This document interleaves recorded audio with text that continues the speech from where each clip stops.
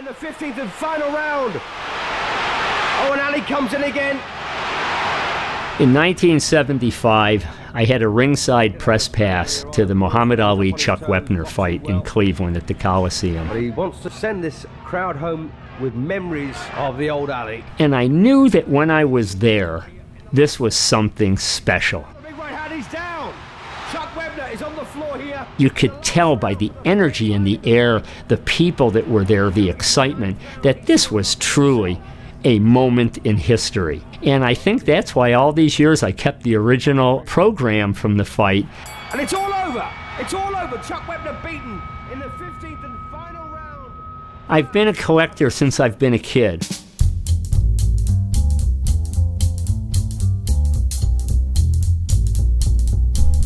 These are two items from the golden age of advertising.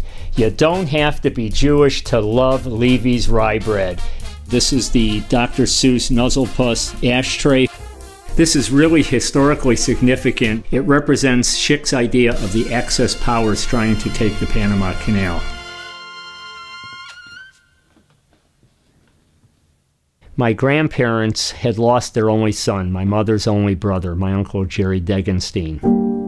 He was killed in 1944 fighting with the United States Army 26th Infantry Division. A horrific death, being murdered by the Nazis. It impacted their life so negatively. My grandparents had always asked me, and my mother as well, that somehow try to keep my uncle's memory alive. And that catapulted me into not just keeping my uncle's memory alive, but there were 50, 60 million people killed in the Second World War, 6 million Jews. And I thought to myself, let me try to tell the story and bring to light the voices of those people who could no longer speak for themselves.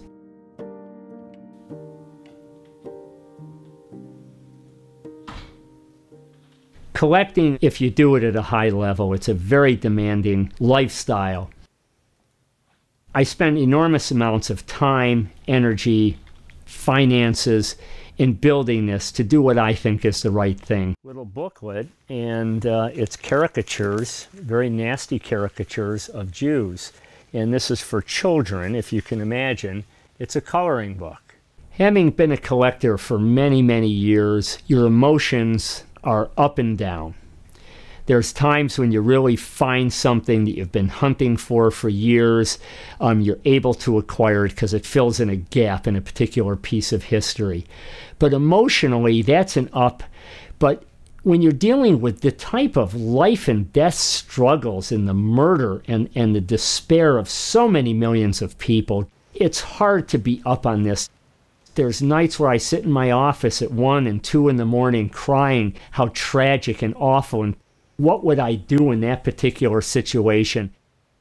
I do have a duty as a human being and as a decent man to do this, to learn and understand what hate, bigotry, and apathy can do to individuals and to the world in general. And if we can succeed at that, then my life has meaning.